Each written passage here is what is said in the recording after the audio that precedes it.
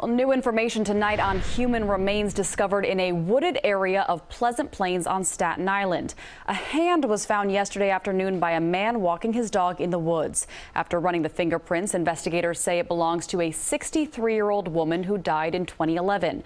They say she was buried in Resurrection Cemetery and her casket was damaged when the plot next to hers was excavated last month. Her hand somehow made it into the soil from that excavation, which was then dumped in the nearby woods.